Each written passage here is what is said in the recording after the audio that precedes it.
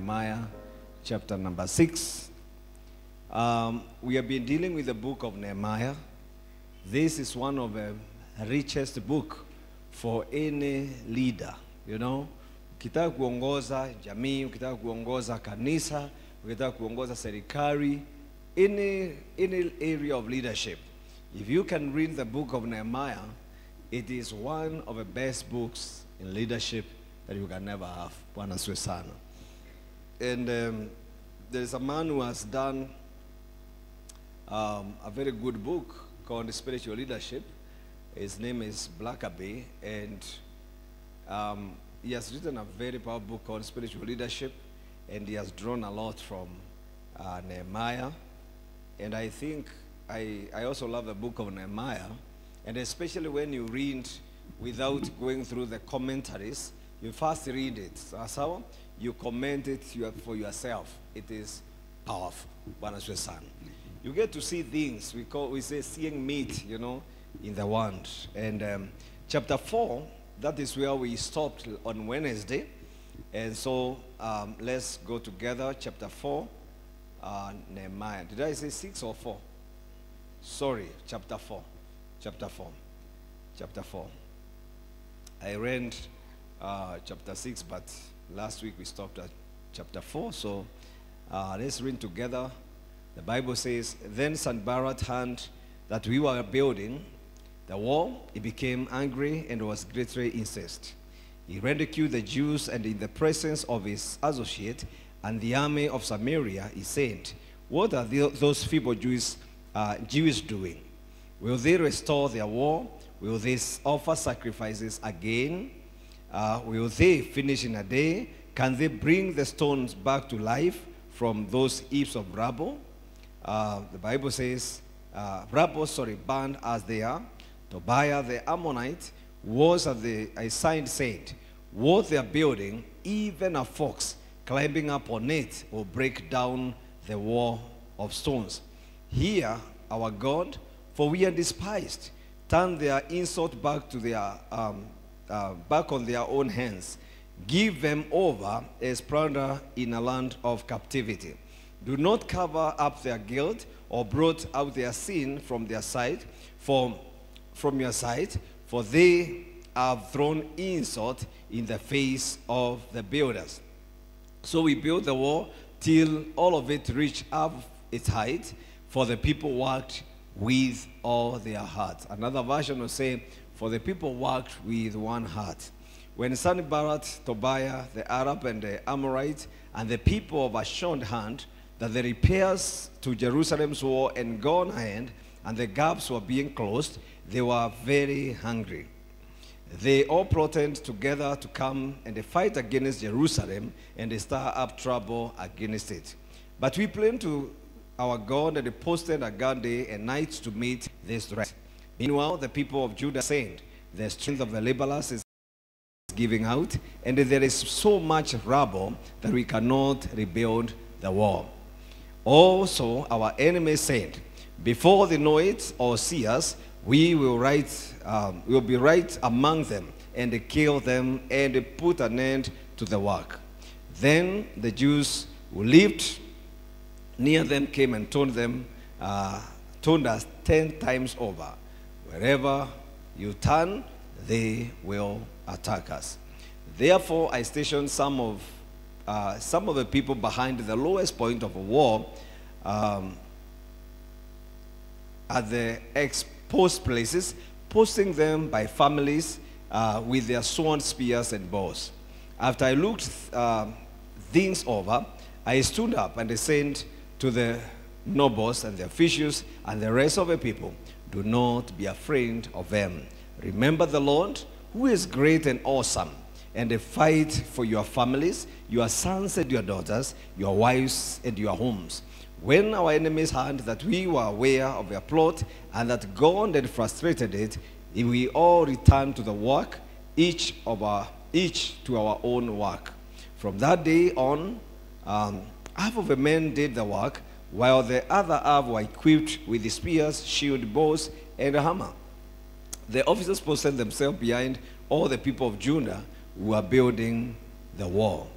Those who carried materials did their work with one hand and held a weapon in the other. And each of the builders wore a sword at his side as he worked. But the men who sounded the trumpet stayed with them. Then I said to the nobles, the officials, and the rest of the people, the work is extensive and spread out, and we are widely separated from each other along the wall. Wherever you hear the sound of a trumpet, join us there. Our God will fight for us. So we continued the work with half the men holding spears from the first light of dawn till the stars came out. At that time, I also said to the people, have every man with his helper stay inside Jerusalem at night, so they can serve us as guard by night and the workers by day. Neither I, nor my brothers, nor my men, nor the guard with me took off our clothes. Each had his weapon, even when we went for water. Praise the Lord. Now, I decided to read all that passage because it is very important that you read the scripture for yourself. Even what you have read again and again is okay, because there are things, faith comes by hearing, and by hearing by the word of God. Now, chapter 4, there are a number of things I'm sure you have seen as we read through the Bible. Number one, we stopped when I said that any God's work will attract opposition. Do you remember that? And I said, the moment you find yourself in the right place, you land in your area of calling, I can guarantee you there will be opposition. So when you come, just know that there is an opposer of brethren, an accuser of brethren, and his name is called the devil. Bwana asifiwe sana. Kwa hivyo usiende kazi tu useme mimi nimeokoka naenda mbinguni kwa imani. No, there will be challenges. The moment you get saved, there will be challenges. Amen. Because you have moved from one kingdom to another. So you should never cry, oh, mimi sijui shetani ananiulizanga nini. Anakuuliza nini? Anakuuliza kwa nini ulitoka kwa ufalme wake. Amen. So there will be no MOU. Ati shetani usiniguze na mimi sitawahi kukuguza. As long as you have moved, you have crossed from a side to the long side, you are on antagonistic, opposing side. And I think it is Bishop Mwalidi who said it so well one time. He said, some people say they have never met the devil.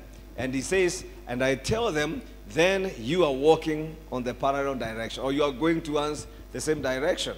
Maana watu wa mutawahi kutana ni wale munaenda njia moja. But if you are going on the opposite direction, mutakutana. Bwana asifiwe sana. So, don't worry, you have never met him. Keep on doing the things the Lord called you to do. Atatokelezea. John Hagee one time says that they were in a mall with his wife, and his wife got lost. So John Hagee looked for her, and she was not picking her phone. So akashindwa sasa nitampata aje, and the most in America can be as big as almost from here to almost karibu Donham, and it's a mall. Na siko na, So akakutana na very beautiful woman. Akamwambia, excuse me ma'am, yes, please talk to me. Akamuliza why? Akamwambia, because the moment you start talking to me, my wife will show up. And for sure as they were talking, the wife showed up. Bwana asifiwe sana. So when you want the enemy to show up, just do what the Lord has called you to do. Bwana asifiwe sana. He will show up. Amen. The moment he sees that you know what you are doing, he will show up. Bwana asifiwe sana. So when Nehemiah and his people came to do the work of the Lord, immediately there was opposition. And you can see from verses 1, as long as nobody touched that wall, Sanballat and his team had no problem. The moment a man comes and he says, it is not right for Jerusalem, the city of God, to be unwarned, and also the people who live here to be just like this, immediately the enemy rose. Number 2, it's also good to note that the enemy will always ridicule what you do for God. Hata ikejeli tu. Ndio unaonanga watu wakikejeli hata wachungaji. You know, I was going through social media the other day, and I realized the moment you show, you can do a very nice preaching and the people may not watch. Lakini hebu andika tu pastor kupatikana akiwa amekunywa pombe mbaya. Just to pastor na pombe mbaya, you attract views. Amen. Just something that shows the wrong thing a pastor has done. Now, people have known how to capture the attention of people. Ebu enda uweke kakitu kwa Facebook, alafu useme, this is how she died. This is how. Alafu uchukue, Brian and Cynthia wakivurutana hivi tu. Hiyo wasifanya anything, but the heading is, this is how she died. Mtu atakuwa hapo throughout akingoja kuona Cynthia alikufa namna gani. I mean, people want something like that. The enemy too is provoked when he sees that you are doing something for the Lord. Now, I want to say this because there are people who have come to me, wananiambia mimi nimekasirika kwa sababu nilijitoa kuimba, sasa kwa hiyo church hakuna mtu anataka niimbe. My friend, unataka nifanye nini? Nikutengenezee kapulpit kako peke yako?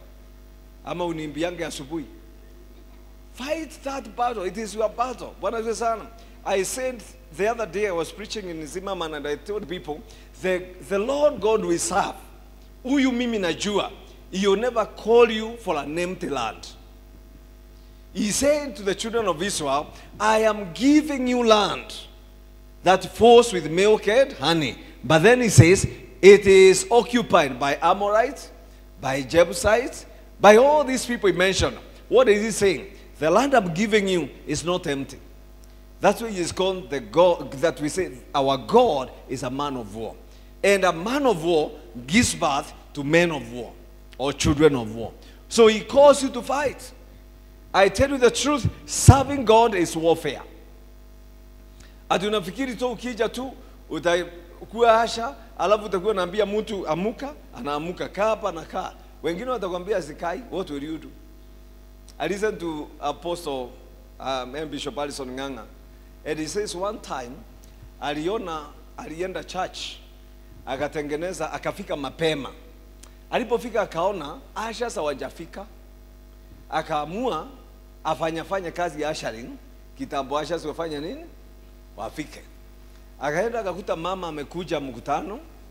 Mama anajua mkutano ni Harrison Nganga, lakini hamjui. So amekuja amekaa mahali na tutoto wake na tumuzigo. So akaja akamwambia mama, tafadhali amuka ukuje ukae hapa. Huyo mama akamwambia, urudishe mapepo yako huko. You know? Ajui ni nani? Uchokie gomashi yako huko. And he says, when he was told that, aliheshimu ashas. Akaamua wacha asha wakuja. Kama mtu ananiambia nirudishe mapepo na amekuja nimuhubirie. What is that? Urudishe mapepo yako? Now imagine it is your first day as an usher. Umeongea, brother, Bwana asifiwe, kuja ukae hapa, urudishe mapepo yako huko. Utaenda hiyo kanisa tena kweli? And then unakuja kwangu. Mimi nasema, mimi sijui ile kuambia hivyo. Simujui, but wakati uliambia urudishe mapepo, I was still praying for the service. Kwa ofisi yangu. Sikuwa nimeteremuka. Na umehama, umewaka, umenisomea. Deal with them. Either hata wewe umwambie sina mapepo uko nayo, ama ugudue ni mapepo inaonana. I mean, you have to fight. And I want to tell you, Nehemiah, the moment he said, I have come to build, opposition. Now, this is how opposition comes. Number one, it starts as ridicule. Unaona? It starts, slowly too. It starts, slowly. It's just an opposition. Then becomes ridicule. And you can see it in verses 3. Hii ukuta wanajenga hapa hata bwea akipitia juu chini. And let me tell you, we have been ridiculed. Wakati tuliokoka tuliambiwa hii ni wokovu ya majani ya mandizi. Hii wokovu ya majani ya nini? The banana fiber fire. You know, the banana leaves. You know, hii ni ya ujana. And those people who told us that, some of them backslid. Yetu ikaendelea, ikatoka kuwa ya banana leaves, ikaendelea ikawa kuni, sasa sijui ni gani, haizimiki. Bwana asifiwe sana. And if they can be ridiculed, you know, people can ridicule us on, sasa hii ni nini mnafanya hapa? When our bishop wrote the first book on marriage, he was telling me how he went to sell it. Kwa mkutano akiwa amefurahi sana. Mzee mmoja akamwambia, Gitari, kabla hujauza, ngoja kidogo, hebu nisaidie na hiyo kitabu. Akapewa. Nani kiongozi, bishop mzima, akaipitia. Bishop was a young man, lakini yule anaongea ni bishop. Akaipitia, akawapea story. Akamwambia kuna mtu mmoja alienda akaandika kitabu. Akasema hii kitabu inasuluhisha problem za jamii zote. Any problem. Akaimarket. Yo report ikafikia the king of the land. King akamwambia, the queen. Queen ana vile alikuwa na mashinda ya jamii. Akatumana akasema, niletee huyo mtu mwenye hiyo kitabu. Akaletwa, alipofika akakuta the king is out but the queen was around. Wakafunga mlango. Akamwambia nisomee kitabu. Akimwambia kwa nini unafanya hivi, ukifika kwa hiyo unafanya hivi, there was a knock at the door. Who is it? The king has come back. Wow. Mama kufungua. The king knocked again. Mama kufungua. Akamuuliza, why are you not opening? Akamwambia, I have another man inside. Jamaa akaanza kutetemeka. Mfalme sasa akaanza kugonga mlango, akamwambia, please give me a minute. Akachukua mzee, akamuonyesha kikapu ilikuwa hapo, akamwambia enda uingie ndani. Akaingia, akafunikiwa, akafanyiwa. Akaenda akamfunikiwa, oh darling, how are you? Akamwambia, no, don't call me darling. Who is that man? Akamwambia, ai, wewe unafikiri naweza kuwa mjinga hivi niwe na mwanaume huku na nikwambie tuko na mwanaume? Nilikuwa nakuchezea. Akasema, akaja akafanya kile alikuwa anafanya, akatoka akaenda.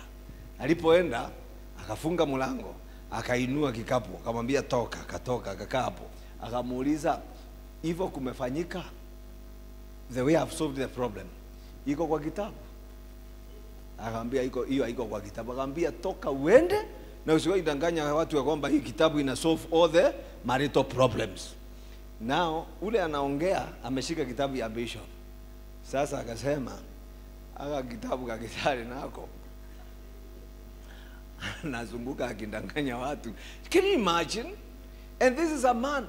It is the day you have come, you have talked about the book you are about to sell. And then mtu anapeana your story. Anakurudi na kusema aka kitabu nako kana wandanganya kakona nini? Would you sell that book again? Amekumaliza haja kumaliza. When I was writing my first book called To Serve, nikaita mtu, wakati huo tulikuwa tunatumia floppy disk. Nikamuita, nikamwekea floppy disk, nikamdungadugia hapo, nikamwambia hebu niambie hii kitabu iko aje. Akaienda tu mpaka chini. Akaniambia, akatoa floppy disk. Akaniambia, this cannot be a book. When you are writing a book, you need to ask yourself, who is my audience? Number one. Number two, what am I telling the people? Aliniambia vitu 4 ama 7, aliniambia vitu 7. Na story ikaisha. This cannot be the book. I gave up. Then I met Dr. Barene. And I told Dr. Barene, I was writing a book. Lakini mtu akaniambia iwezi kuwa nini? Kitabu. Akaniambia, let me look at it. Nikampea. Akaipitia. Akaniambia, Apostle, this can be a very good book. That was 2008. Akaniambia, go do this. Ongeza material hapa. Ongeza material hapa. Nikaenda nikaongeza. Remember the first one I was told this cannot be a book. Huyu naye ameniambia, you can hand a few chapters here and there to rearrange. I did that book. I tell you the truth, of all my books, Gone to Serve is the most, the book that I've sold the most copies of all my books. One time a man came all the way from Switzerland to look for that book. Can you imagine? Nakuja alikuwa Dr. Inesipe, akiwa hapo akanipigia, akaniambia serikali nikubali kutoka hapa, niletee vitabu. Nikampelekea a box of Gone to Serve and Leadership Pitfalls. He said, I wanted a number of these, ndio nikapatia wachungaji. Then another man in the US called Solomon naye akaisoma, akaniandikia akaniambia, man of God, this book is so powerful. Nimenunulia wachungaji 20 wakasome. Yet somebody told me, this cannot. I went one time in a meeting. I decided, in Kenya, we would sell it at 500 shillings. Lakini nilipoenda mtu akaniambia, that book is very powerful. Usiuze 500. Sell it at $20. Nikasimama kwa mkutano akisema, this book is very powerful. It is teaching you how to serve. Nini. Haikutosha. Kila kitabu 2000. Nikatoka nikasema, ule mtu aliniambia it cannot be a book. He should see what is happening. I have sold over 5,000 copies. Can you imagine? And even when you look, even now, it is still selling. How did it begin? Opposition, but I refuse to be opposed. Amen? How many of us, God gave you an idea and it was opposed? When it is opposed, it is the first sign to know it is of the Lord. Bwana asifiwe sana. And then the next level is ridiculed. Hii kitu unaandika haka kitabu haka kwa wanawake haka. Ati kanasema kanaweza solve all the problems. Bure kabisa, That is the level of ridicule. Amen. But let me tell you, that is how the enemy works. Learn to overcome that in the name of Jesus. Amen.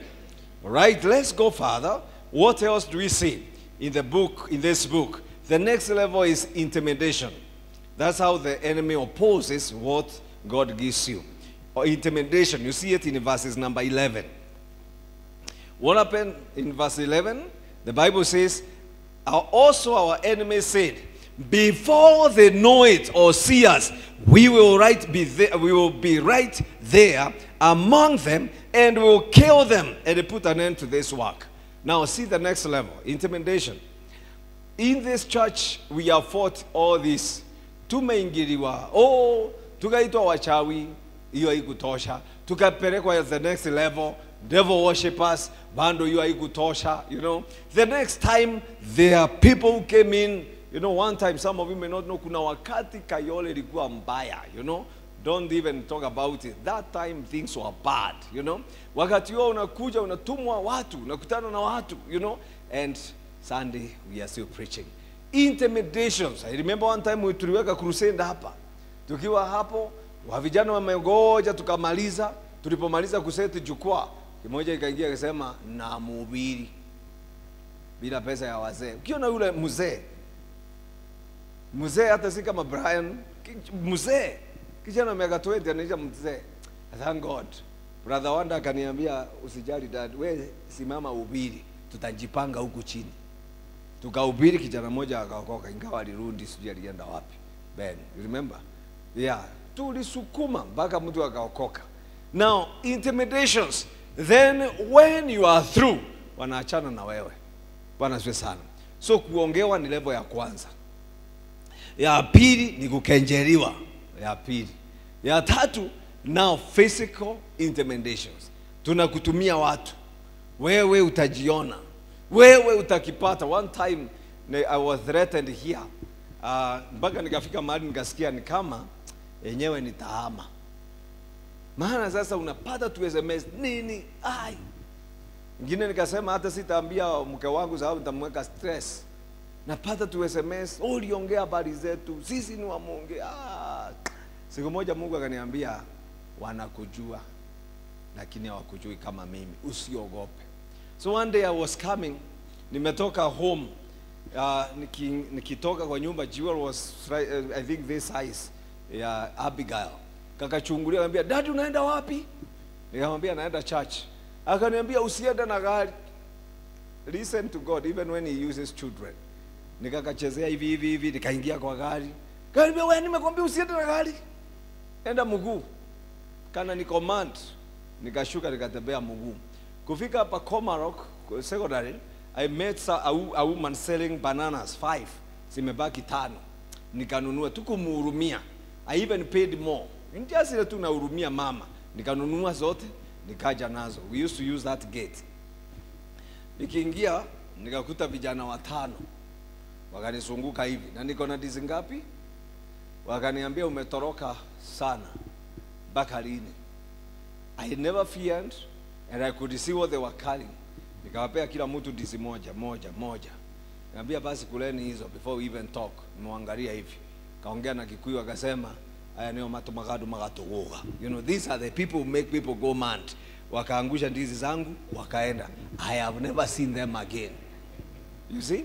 And there are things God has taken us through.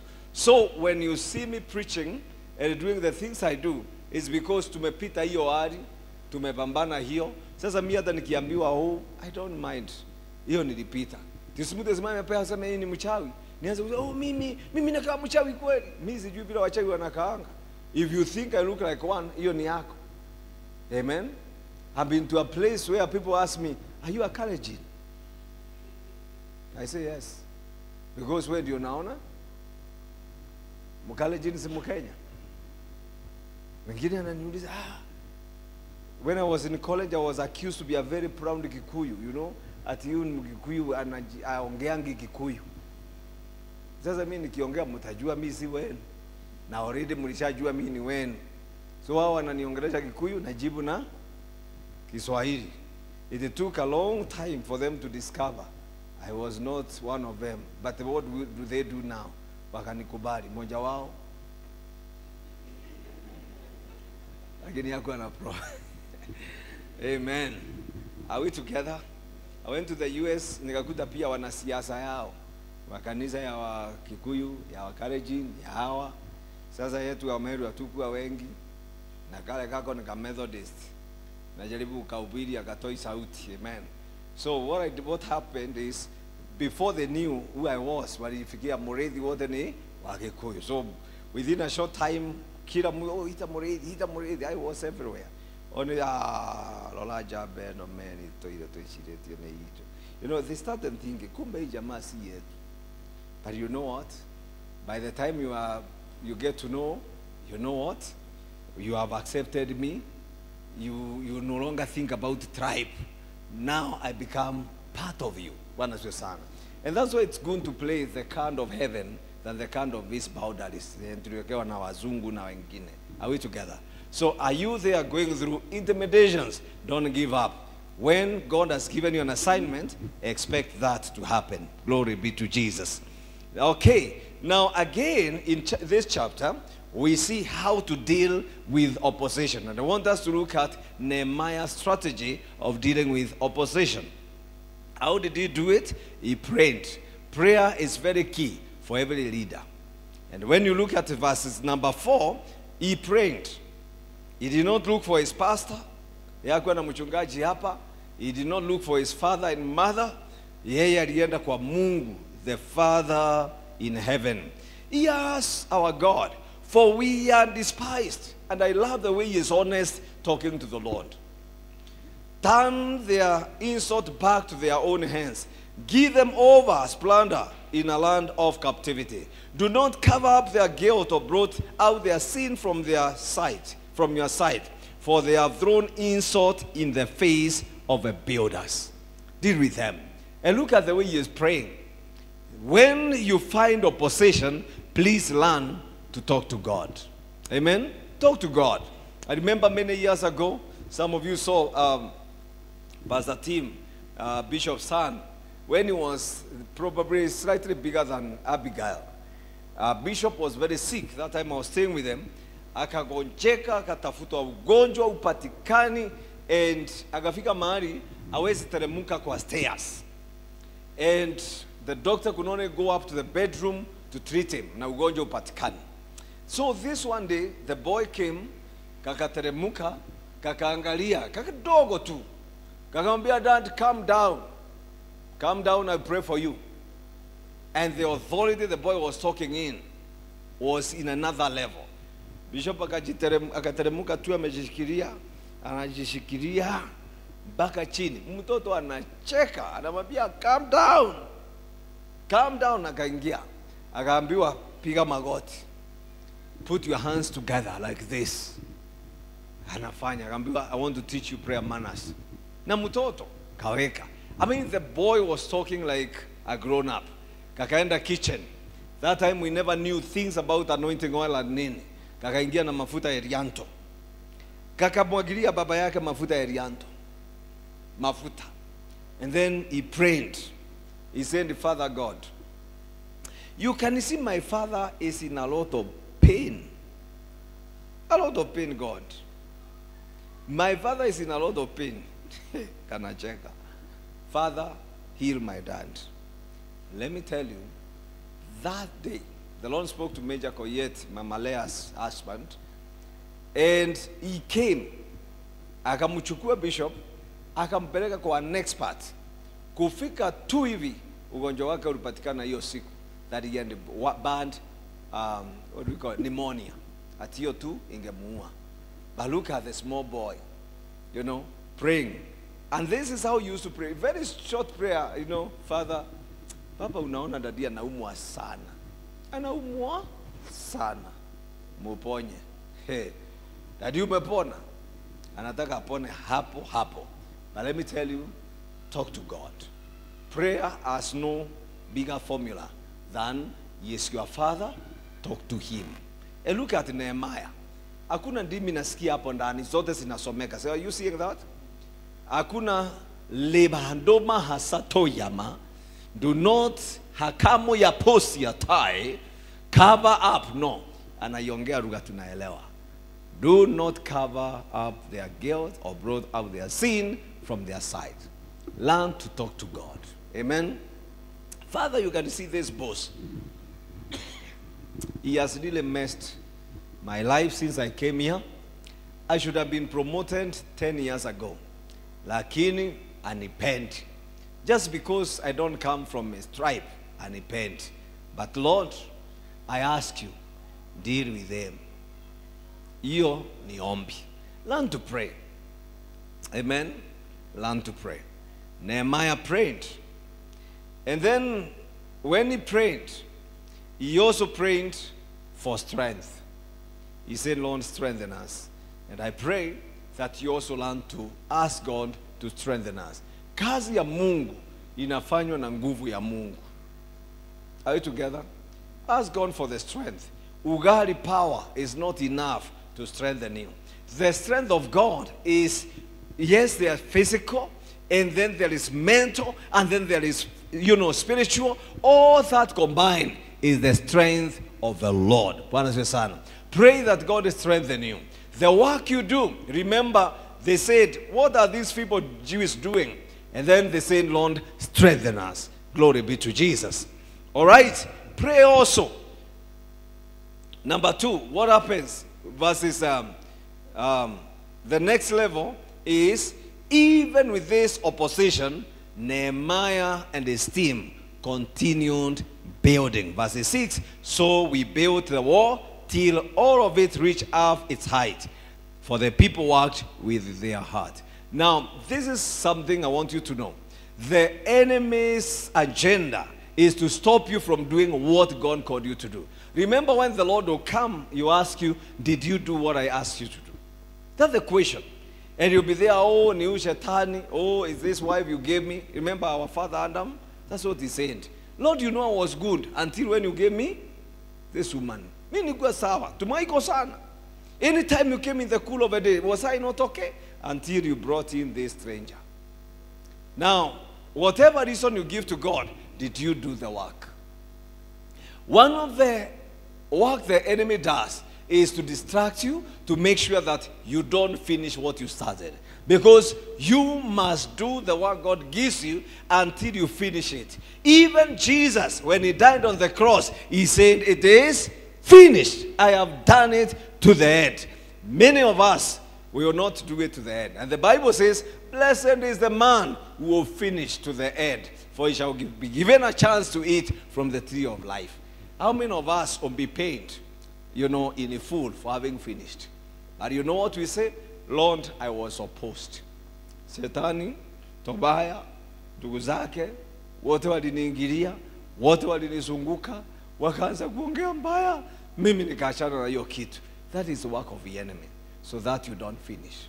My nephew, when he was a small boy, as he was growing, kuna pahali mtoto anafikanga, ana njaa, lakini akili namwambia anaweza kula hiyo chakula yote. Kuna hiyo level ya watoto wakikua. Their mind is not able to coordinate size ya tumbo yake na njaa yake na chakula. So anaweza hata chukua, mkingoja mkule, kuku iwekelewe hapo aikalie. Anaona haitoshi. Aamini hii kuku ni ya watu watatu.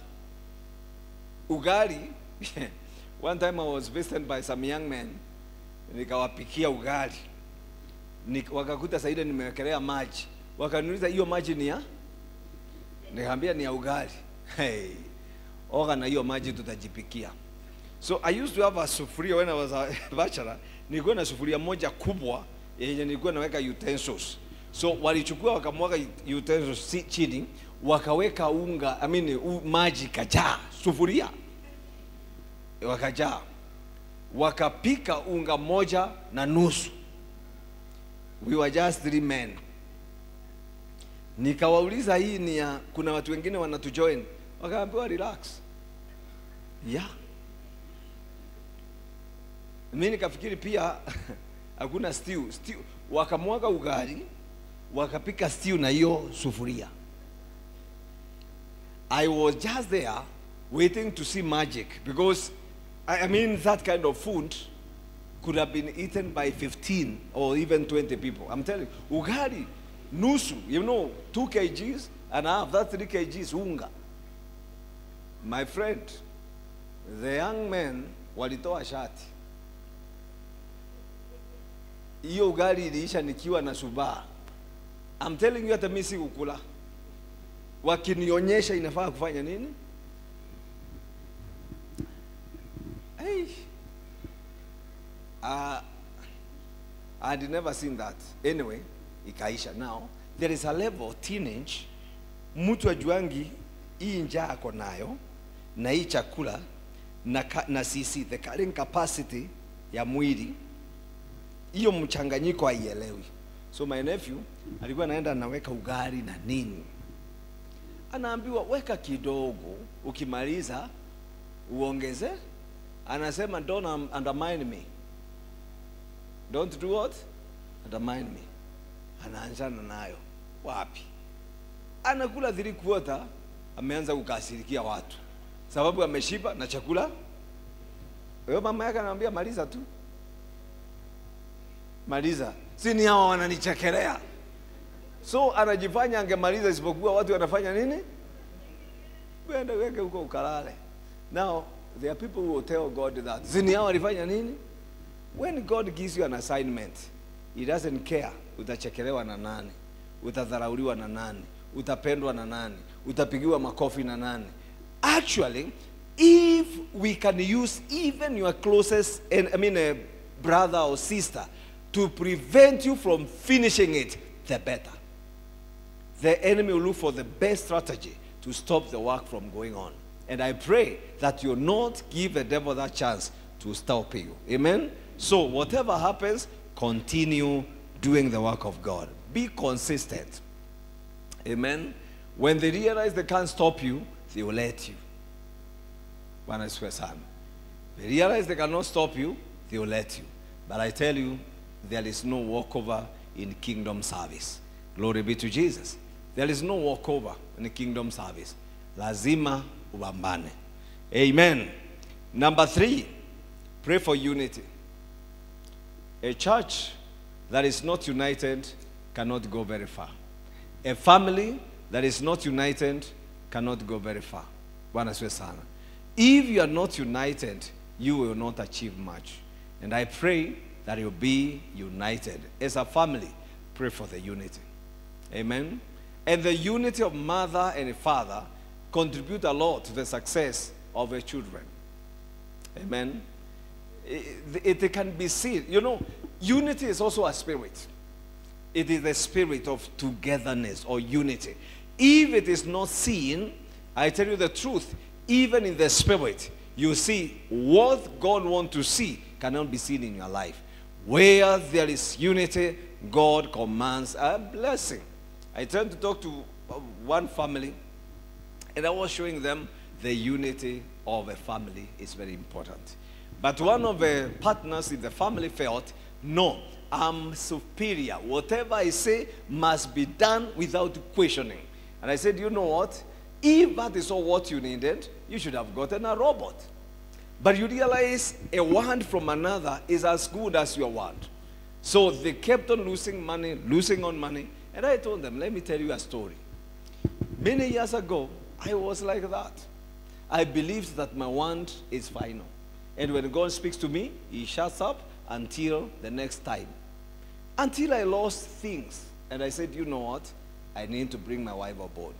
One time, I had money, and we deliberated, and I told my wife, mimi nataka kuweka hapa, naye akaniambia mimi nasikia tusiweke hapo, tukabishana, akaniambia give me 5 reasons as to why I should not do it.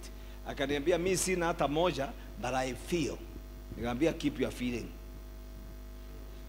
Keep your, yeah. I invested. I lost everything. She kept her feelings. And I kept my point and the fact. I lost everything. From that time I realized it is okay to give somebody a chance, even when it is a feeling. So I told the person, please, the unity of our family. Sometimes it says, let us wait. And let me tell you, hasara ya watu wawili ni ya maana kuliko hasara ya mtu mmoja. One of the things we did in business, we were told, learn to come together so that you can share what? Loss. In the case of loss. And the profit. In the case of? Yeah. Tukiinvest 10 million, 10 of us, ichomeke. Hasara kila mtu ni milioni. Lakini ukiingiza yote 10, ichomeke 10, utarogota makaratasi. Na mtu anaonanga nataka kuomoka mara moja, unachomeka mara. Mukichomeka as a group, you are able to encourage one another. One time, we were doing a certain project with my wife, and I kept on feeling like I needed to involve her in every step. So we prayed, and we were like, let's do it. So we did it, and it needed quite some money. When I had invested 2.5 million, I don't know what happened. Nikaamuka usiku, nikaingia kwa Facebook saa 8 ya usiku. Nini nilikuwa nafanya saa 8 ya usiku? Usingizi imepotea, nachukua simu, kufungulia tu hivi nikapata ka SMS ile ya nikaambiwa brother, ni wewe umechomeka. Umefanya nini? Umechomeka. Well, you are caught, my friend. Sema usingizi kuenda kabisa sasa. Hey, I wrote to my lawyer that time. Nikampa story, nafikiri na yeye akuwa amelala, akaienda through. Akaniandikia, akaniambia, did you do due diligence on this and this and the other? Nikamwambia, I did this, but this one I did not. Akaniambia, I can't help you. And you know, when a lawyer tells you, I can't help you, umeisha. That morning I woke, my wife akamuka akakuta nimepinduka tu, akaniuliza what's happening. Nikamwambia, wacha tulale nitakwambia asubuhi. Hapana, niambie. Tio mama nayo kimwambia amulali tena mpaka useme afadhali munda awe. Afadhali mwambie ukweli nusu mulale. But then anyway, I told her, but let me tell you, the joy of this is I had involved her from the beginning. Our feelings were also invested here. Are you getting that? Our feelings were also, and my fact were also. So hapo. But let me tell you, by the morning, God spoke to me, and He gave me a clear picture of what to do, and I never lost a shilling. God came through for me. But one thing I'm telling you is I had a lot of peace to know that my wife knew what was happening, Her feelings were invested, my facts were invested. Hata kikiumana, hakuna mtu anashindwa anaenda kuambia mwingine namna gani. Now stress inauanga mtu akigundua ni yeye peke yake anajua hii kitu. So unaona mtu amekonda, alikuwa anatembea hivi, ameanza kureduce polepole na kuheshimu watu na wasalimianga hivi. Si salamu, alafu anaanza kujiongelesha, anaanza kuvaa barakoa tena. Unajua kwa nini anavaa barakoa? Ndio usione anajiongelesha, you know. In the process, and I want to encourage all of us, unity is very important. Am I speaking to somebody? Amen. Unity is very, very important. Hallelujah. The Bible says, so the wall was built till it reached the height. Why? Because we did it in unity. Amen. Our hearts were together. In other words, even if there is opposition and you are united, you can overcome. I give a story of 3 cows that got lost in the forest. There was a black, a brown, and a white cow. Wakiwa kwa msitu, wakapotea. The shepherd could not find them. So wakaamua kuishi pamoja. Usiku moja, simba akawavamia. Alipowavamia wote wakaamuka, wakavamia simba. Simba akaenda. The following day, simba akaja. Wakaamuka, wakamuvamia, akaenda. Simba akagundua, united, a group of cows united, a hand of cows united can fight a lion. So what did he do? He started asking, how will I eat these cows? Akajua ni kuwaongelesha. Akatime the black cow. Akamuita. Akamwambia, si ati nakuanga na ubaya. Ni kwamba tu mnaonekana sana usiku because of the white. Wewe kuwa mwerevu, kaa peke yako. Maana ukiwa peke yako kwa giza and you are black, uonekane you are safe alone. Yeah. Na kweli akaangalia kaona the white one ndiye anatusaliti.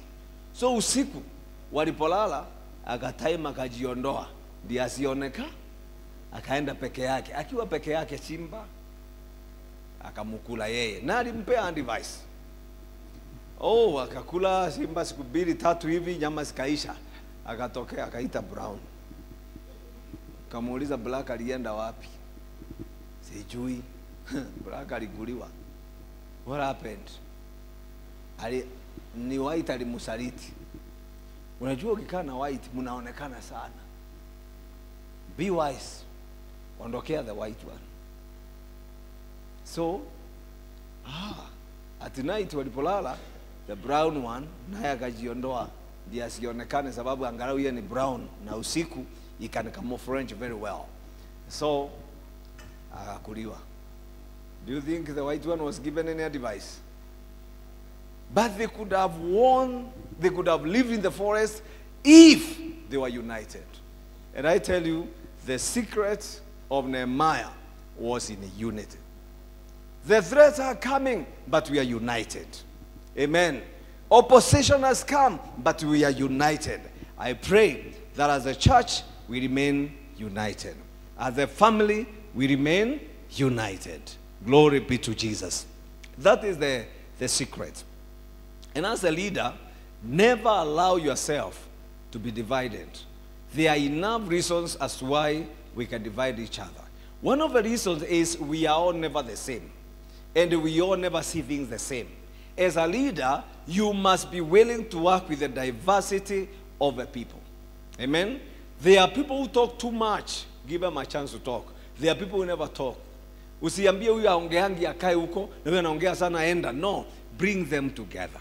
Amen? There are those who have been to school. There are those who have never been to school. As a leader, please allow those diversities to come. Kuna watu hawajui kuongea. Do you know that? Kuna mtu hata kwa siasa. Ulikuwa nasikia wanasiasa wakisema, huyu mtu akiongea, akifungua mdomo kula zinaenda 10. Akifungua ingine 200. What are they saying? But let me tell you, the same person, na yeye is a very strong mobilizer. So you realize these politicians have a way of keeping each other. But in church, huyu hajui kuongea, huyu hajui kufanya hii, and we lose it. It is in our unity that we succeed. Bwana asifiwe sana. Let us be united. The one who can't sing, akiwekwa, asipopewa microphone, aimbe tu kama vile nilikuwa naimbia pale, sote tuliimba. Are we together? Yule hawezi shika key, aseme iongozwe na yeye imbange huko. Akitoka asema chachi yetu, my friend, wimbo mnashika. Unaimbanga sana. Tuimbie. Nasema siwezi imba wimbo wa Bwana ugenini. Kwa sababu there's a psalm that says like that. Amen.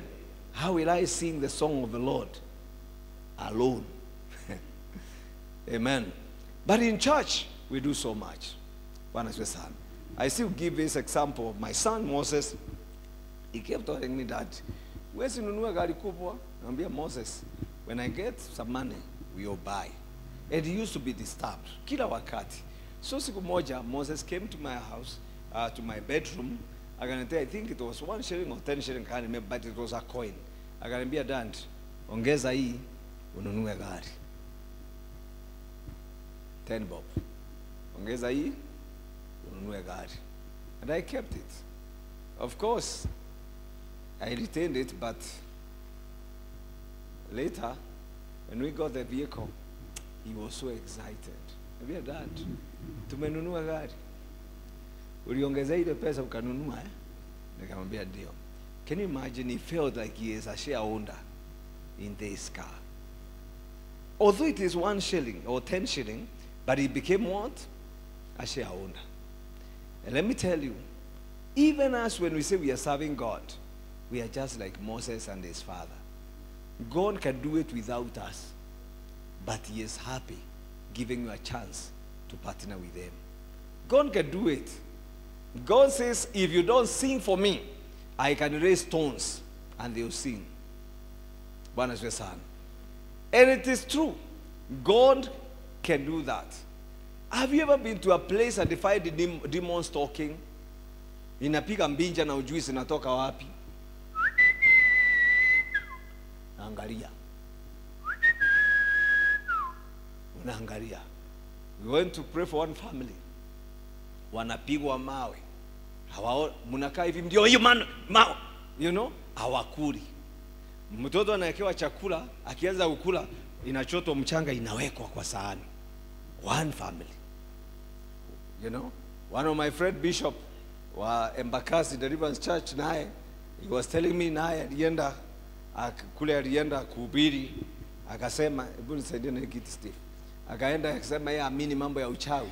So ameenda hapa chini idhanga, you know idhanga akapika, akikula zaidi anataka kukula kiti peke yake, ikafanya hivi kiti, ameangalia haelewi ni nini, ikazunguka hivi ikakaa hivi, ikaanza kumchezea ka break dance ya kiti. Ananiambia apostle, nisikudanganya, nilipiga nduru. Because all the time alikuwa anaambiwa hapa kuna mapepo. Anasema mapepo kitu gani? Bwana asifiwe sana. When he saw this, he could not believe it. Then he says at night, amelala, akasikia kwa mabati kaba. Ni Mumeru, akatoka na panga. Mumeru silaha ya kwanza ni nini? Akatoka akafungua na torch, akamulika, hakuna mtu. Akamulika around, hakuna. Akirudi akasikia kaba. The following day akiwa staff room, akaanza kupea watu story, akamwambia mimi jana usiku nilikuwa nasikia mtu na ninaona mabati inabondeka. Nikipanda juu bwana, hakuna mtu. Ninatoka na panga, hakuna mtu. Ndugu mmoja akamwambia, ndugu, umetembelewa. So that's when he realized demons can do things. Then he says, mzee moja alikuwa na mapepo hapo akaokoka. He had a big house. Akasema, when you have missions, mnaweza kuja mnalala hapa. wakaja wakalala. Hawakujua mapepo hii nyumba ilikuwa dedicated to demons, and they did not even go there to pray. Usiku mkono inaingia kwa dirisha, inachuna mtoto wa missionary, inamchuna na inatoka. Now you can see when God says, if you don't worship me or sing for me, I can raise stones. He can do exactly that. So it is a privilege to serve the Lord. Even to do something for God, it is a privilege. And so these people were united and they worked together, and so they got that level. The next thing you see with Nehemiah is he had a strong strategy.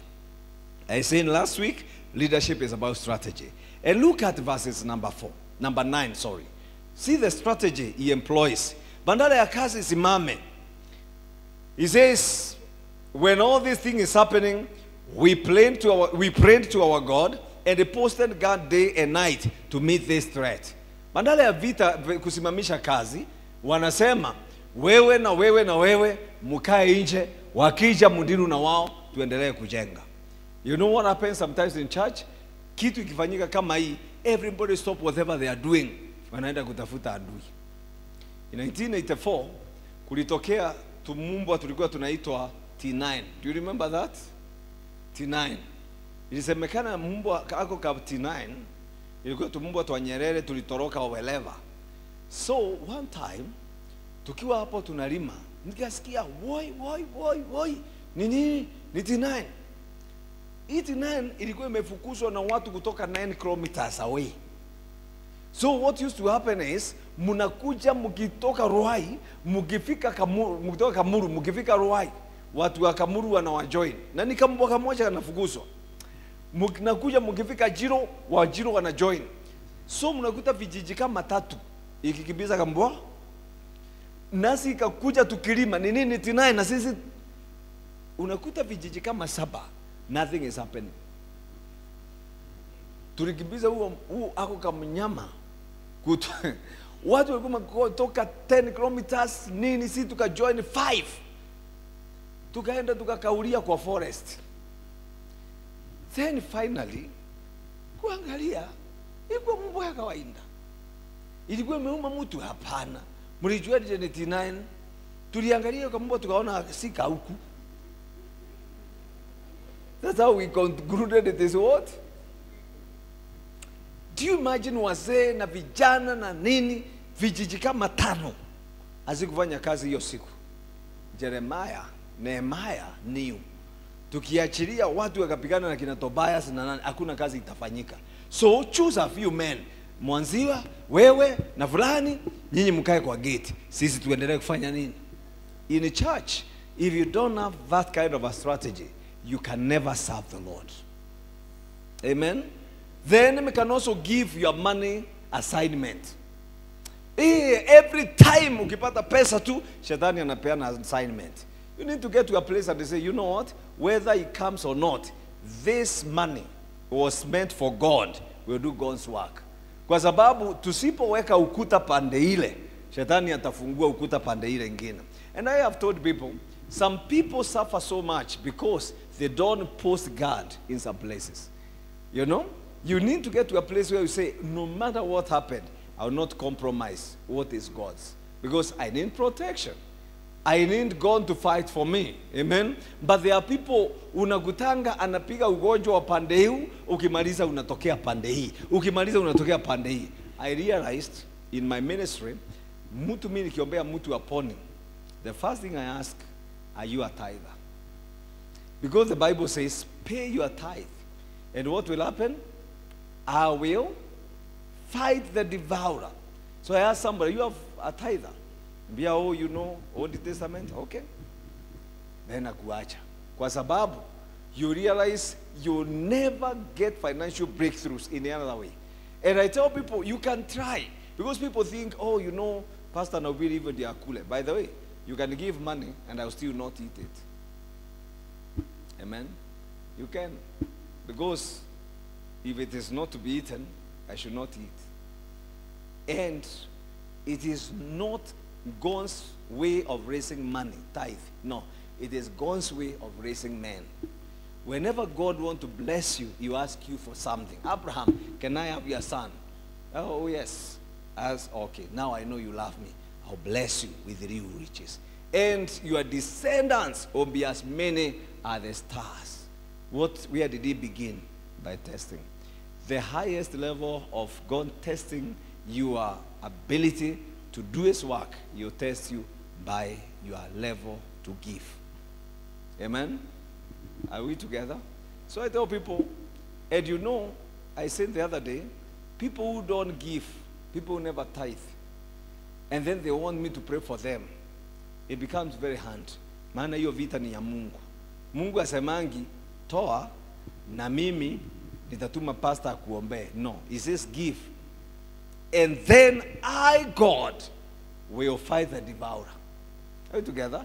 Now, what we are toy, alafu wananiambia apostle. It's like one time, kwetu ni mahali kuna ndovu anatokeanga. So tukasikia ndovu. Tukaita ndogi. That was the last time we saw that dog. Kalikanyangwa hivi. Kakaingia chini. Watu wananituma hivyo. Andui wa Mungu si wa level ya watu. And when God says, I will deal with the devourer, my friend, I don't want that, Steve. We deal na hiyo. So that na mimi ni deal na utu tumapepo, utu twa kuchuna watoto na dirisha. I can deal with that. Na hawa kuimba, kudance kiti, na kuweka mchanga kwa chakula, we can deal with that. Lakini, when God says, I'll deal with the devourer, I'll deal with that. I told one couple, wachungaji nikamwambia, you know what, servants of God, as long as you are not givers, your church will not grow. You attract people who have problems, and you will have problems. They never believed. Kaenda wakihubiri mambo ingine. And I'm telling you the truth, they were from one trouble to another. One trouble to another. I said, you know what? Close that church. It will never work. They never believed. Let me tell you, it was chaotic. And I couldn't tell. Until you believe in the principles of God, you can never serve that God. Nehemiah knew you must have the right strategy. One of the strategies in our lives, you must always be a giver. Amen? Possession people who can fight by the gate. Giving is one of the ways you possession security by the gate, so that mambo ingine yasipitia hapo. Glory be to Jesus. So the strategy, and you see it in verse number 13 and verse 16 to 19. That's what he did. He made sure there are people who are stationed, who are fighting, and who are doing the good work. But also as a leader, you must learn to encourage your people. And you can see that in verses number 14. Oh, glory be to Jesus. When you are leading people, encourage them. Amen. There are people who have given some work to do. Lakini ukiwapea, unamwachia ngurupu ya watu 5, the next time unamkuta peke yake. Why are you working alone? Mimi nisema, afadhali nifike mbinguni peke yangu, niambia utafika. By the way, kufika mbinguni peke yako ni ngumu sana. Cynthia, work with the people, mutafika mkiwa wengi. Even those who don't seem like, encourage them to work. Amen? Encourage them. Verses 14. After I looked things over, I stood up and said to the nobles and the officials and the rest of the people, do not be afraid of them. Remember the Lord, who is great and awesome, and fight for your families, your sons, your daughters, your wives, and your homes. Glory be to Jesus. Encourage people. Waambie musife moyo. Look back and see. You know, when I was a young man, before even married, I was known to drive fast. Pastor Nation can tell you that. Mimi nilijulikana na kuendesha. Watu walikuwa natoka ngambo wanakuja wanaambia ukifika, look for Patrick akuendesha. I used to be paid to drive people. You don't know that. My friend, I used to sit I remember one time, we were driving towards Nanyuki Omeru. polisi pahali walituonea na wameweka barriers, waliona hii gari haitasimama. And I tell you the truth, walituondolea barriers, maana waliona hii ni kifo. Nikaenda nikasimamisha hapo, nikawauliza habari zenu. They could not believe it. I could control that vehicle. Wow! Nilijiamini namna gani. One time I carried Mrs. Kamau and her family. Well, that time they were expecting Stacy. You know, nimeenda kufika Embu, nikakuta bump ambayo haikuwa iliwekwa kama hiyo jioni. Nilionea hapa. Na walikuwa like 2 weeks to EDD. Nikajua hii nikigonga hii tunaongeza mtu extra kwa hii gari. But somehow at 140 kilometers per hour I was able to manage. Nikakanyanga emergency, nikapea mafuta gari ikaland pole pole. I tell you, should have seen people clapping for me. Ni kama safari rally. Oh man, I was good in speed. Today I tell someone, now I can't allow you to drive me at 100 unless nimekupima sana. And incidentally, even me, I no longer drive fast. Do you know what happened? When I got married and I got my first daughter, my firstborn, nimeendesha gari, nimefika 150. Nikaanza kusikia mtoto akilia kwa engine. Lakini ita dad.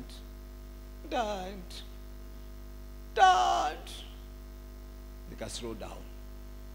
Nikikimbia sana, nasikianga mke wangu akiniita. So I slow. I tell young men, when you are young, you don't know the responsibilities. Because of the responsibility God has given me, I can't afford to do some things. Nikiumia kidole hii dogo peke yangu hii, kazi mingi sana itasimama. Are we together? Nikiumia goti, kijana akiumia goti, hautamuona church. Na akija ajali, nini, nika accident. Mimi nikija hapa hivi, I tell you the truth, hiyo injili ya hiyo siku hakuna mtu atasikia, maana mtakuwa mnangoja niwaambie ni nini ilifanyika. Kweli ama si kweli? So I have to think, I have to be sober, I have to know that anything slight I do will affect not just me. He was told, fight for your wives, fight for your sons, fight for your brothers and sisters, fight for your homes. Are you seeing that? Now, as you rise, encourage people. Be an encourager. Amen. And show them a bigger picture. Don't just fight to feel good. Fight because you are brothers and sisters. Amen. Simamia wokovu kwa sababu kuna watu watafika mbinguni sababu yako. Wanakuangalianga wanasema sababu ya wokovu wa anko yetu mimi nitasimama. Do you know some of us? I remember the first wedding I went, it was in 1984, harusi.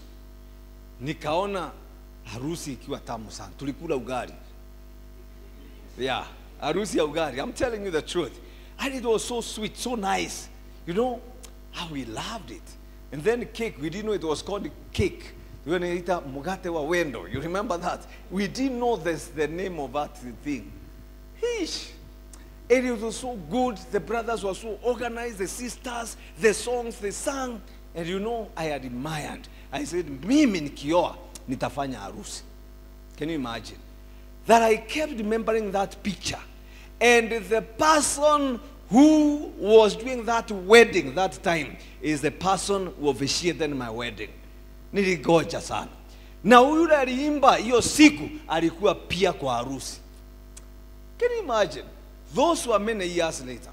In 1984 and 2005, how many years are those? Yeah? Gapi your pastor? 30? 20 something or that something? That one. I kept on waiting. Nifanye harusi kama ile. Huyo mtu ajui, lakini alifanya kazi. Wewe pia wokovu wako. You never know. You are the people in your village. Kuna watu katika kijiji yenu wanasemanga, nitasoma kwa sababu ya anko yangu. Nitaokoka kwa sababu ya aunti yangu. When you live for the Lord, it is not just for you alone. Fight for your brothers, your sons, your daughters, your wives, and your homes. Give people a bigger picture. Amen. And that's why sometimes I become a bit rough with young people. Mugambi, si kwa ubaya. No, I like people seeing a big picture. Amen. Ninakanga tu na kuchokora. Because if you usipochokora vijana, wanagunduanga aya future ndiyo hii. You know that? Ndio unaonanga tukikaa tukichokora, you know, nikirusha kikitu, you know, nikikwambia hivi, unaona, wow. Nasikia nikiuza mtu, acha nitumie Steve, utaoa lini? Unasikia mtu ameamuka, ya. Because even me, nilikuwa nakaa hivi naona kama nitaoa 10 years from within. Until one lady here, mama naheshimu sana, akaniita kando. Akaniambia, na pastor, nafaa uoe. I was just a young man. Na sikuwa naona kama ndio wakati. From that time nikaenda nikajiuliza, hala, kwani nilifaa kuoa lini? Ndio nikaanza kuona na kweli nilikuwa nimejipangia 25. Na kweli niko 28. Na kweli nikaanza kufikiria mimi kama siyo swadi saa hii ningekuwa brother Patrick. But it took someone in that group to tell me, a very honest one. So ukiona Brian nikichokora, I'm not saying ni leo. I'm only saying start seeing bigger picture. Amen. Ni kuna mwingine nitaangalia nione hivi unavaa ujui mezeeka. Yeah. Usikie nikimuuliza, why are you wearing like this? Ni kukuamusha. Brother Steve leo, I'm using Steve. Steve leo akija hapa amevaa socks na sandals. Na amesak. Na amevaa t-shirt ya 50 cent. Na ananiita bazenga. Na anatembea hivi. Niaje buda.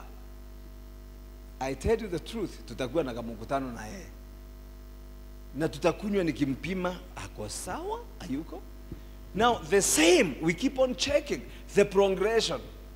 The language, is it changing? If you cleared high school last year, I'll give you a time.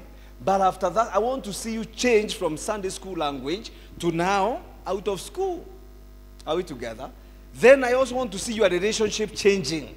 I don't want to see you unapatanga afya shule ikifungwa. No, I want to see you move from this to college so that life. Are we together? So when you see me ask a question like that, I have nothing against you. Ninataka kufanya nini? Uamuke. There's a brother and I love him. One time he came to give me an offering.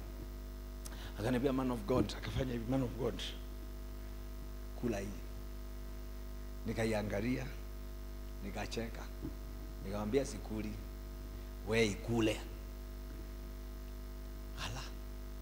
Akachanganyikiwa. Hey, why did you do that? Nikamwambia, brother, from when you are in high school, uko unanipea 50 na 100. Nikakuombea ukapata kazi. Bado uko kwa 50 na 100. Ai. Kwani you have never changed? Is it you or me who doesn't change that I still attract a 50 bob? Kula hiyo. You know, akaenda akaongeza akaniletea 1,000. Nikamwambia hata hiyo sikuli. Nikamwambia, ndugu, I want you to go and give me 20,000. Nilianza kuona na sweat hapa. I know he could afford. You know why I'm doing like that? If I don't challenge a son like that, he can be a very mean son. Do the people who are mean even to themselves? Oh yeah. We had a brother, nyama alikuwa ananunua reject. No, I'm telling you the truth. Anaenda somewhere, ananunua reject, nyama reject. So one time, watu wakamjua, and he has buildings all over, he has money. Jamaa, you know what they did? With all due respect, walimfungia placenta. Nakafungiwa placenta. nakata hivi inaenda inaanguka huko, ikapikwa ikajaa sufuria. Mama akamuuliza, ni nyama gani hii? And this a man who has money, but he is mean even to himself. So as for me, as a son, as a father, I will challenge my son to do that. Bwana asifiwe sana. And I do it with a lot of love. Unaona nimeita mtu namwambia, no, go change that shoe. I know I can even give you a new shoe, but I know you can afford. Amen. So if I ever do that, take it positively. I'm doing that with a lot of love. Ninakufundisha kujipenda. Amen. Na kujiappreciate. Amen. Hallelujah. So that is also part of encouragement. It is challenge you to see you come out. Bwana asifiwe sana. And if you are a leader, encourage people. In your group, encourage them. Amen. Encouraging people may not be doing much. You are working with the people.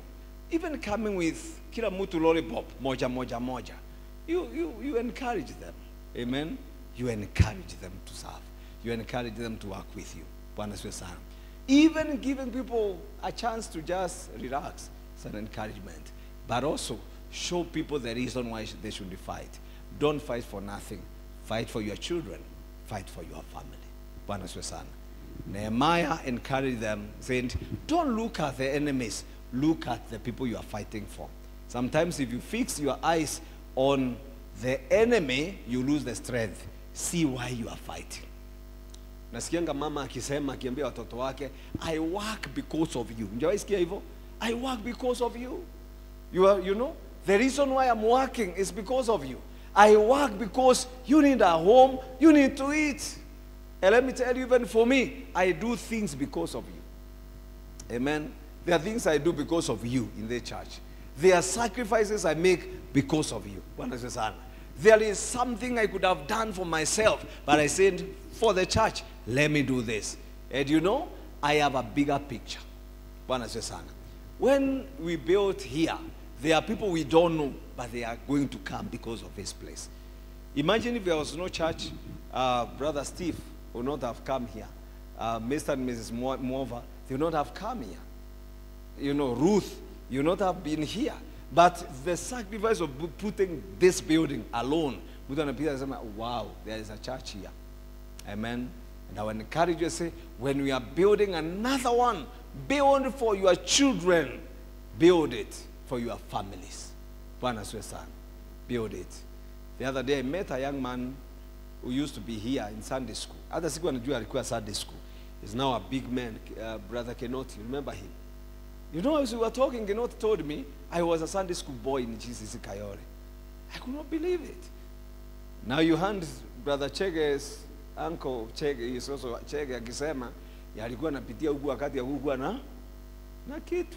But when you sacrifice and put a building, somebody comes and gives his life to Jesus Christ. Na Mungu anasema, that also is credited to those who worked. See a bigger picture. Encourage yourself with a bigger picture. Bwana asifiwe sana. May the Lord bless you and bless his work. Father, we thank you so much for the lessons that you have taught us today. Help us, Lord, to lead according to your will. I thank you, Lord, for each one of us. We have learned something that will help us move on. And even for those who are watching us online, we pray for them and declare that, Lord, the lessons we are learning will change their life or minister to them. Before us today, Lord, is our communion. And I pray for those who are at home who have already prepared their emblems, Lord. I pray that, Lord, as we take this communion together, if there be one who is unwell, let the healing come upon them. And Lord, I pray because we are doing this with the strength of the finished work on the cross. I pray in the name of Jesus, bless this communion and let the power of the Lord be upon it, that as we take it, oh God, let there be unity that will bring victory in our lives. So I declare that these emblems are blessed, and Lord, as your people take, and those who are at home are taking, we declare that, Lord, the supernatural will follow them in the name of Jesus. We bless you and we honor you. We pray this in Jesus' name. Amen. Let's have the bread together.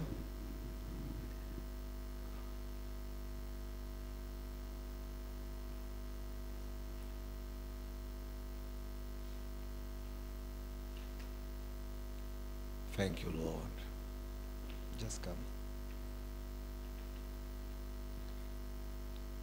Amen. So I'll ask you to come.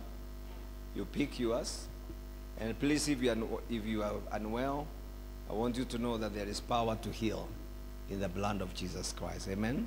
So if you are here and you know you have had a challenge, commit it to the Lord like Nehemiah in prayer.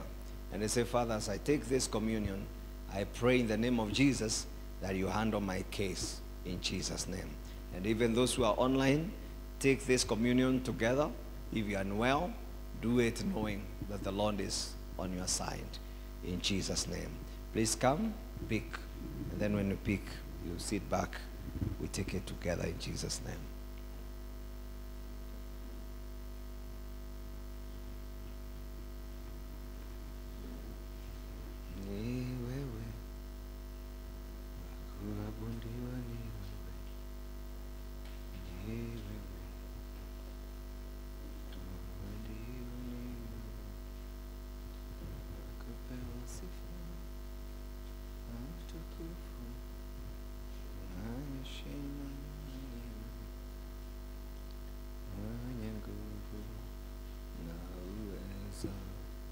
Just speak. When you pick, you wait for us so that we can take together in Jesus' name.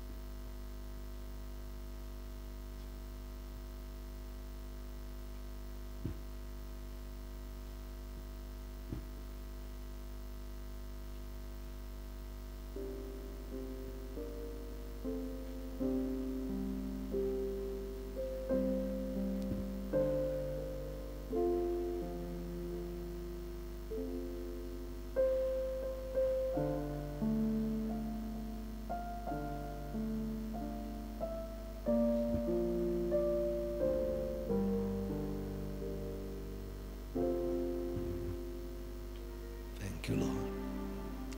Father, thank you for the bread we're about to take. And I pray that, Lord, as we take it, do the supernatural in our lives. And whatever, Lord, we are asking right now, and whatever we assign this communion to, we pray that it will take the supernatural in the name of Jesus. Shall we take the bread and the cup together?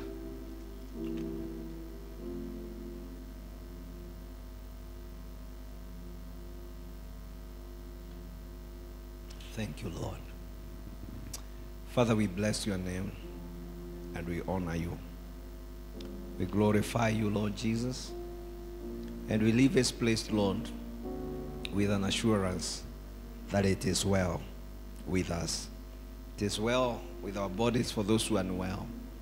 It is well with our souls for those who feel afflicted.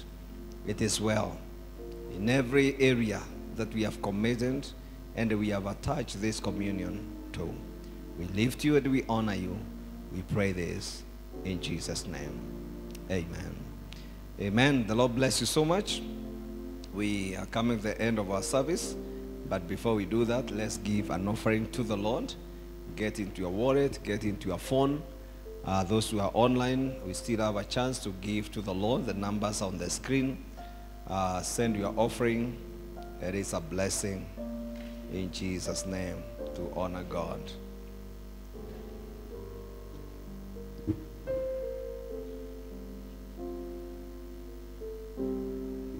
If you need an envelope, if you need a card, and the usher make sure that the things are sent.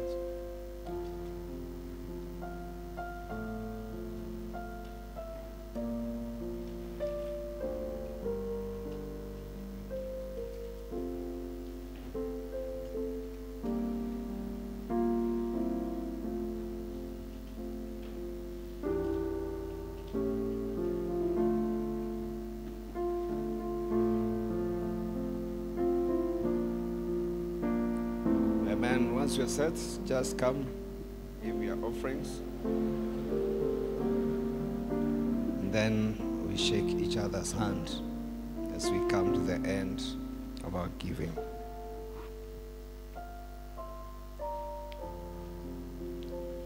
Thank you. God bless you. God bless you.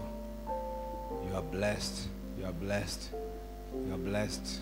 You are blessed. Let's now stand and look at your neighbor. Umsalimie, alafu umutabirie maneno haya. Amen. Okay, let's wait for everyone so that we are in the same level. Angalia kwamba umepata neighbor, msalimie. Ukiwa unaona umebaki peke yako, tafuta mtu, msalimie. Alafu ukiwa umemsalimia, sasa mutabirie maneno haya. And now may the grace of our Lord Jesus Christ and the love of God and the fellowship of the Holy Spirit be with you now and forevermore. Amen. Shalom.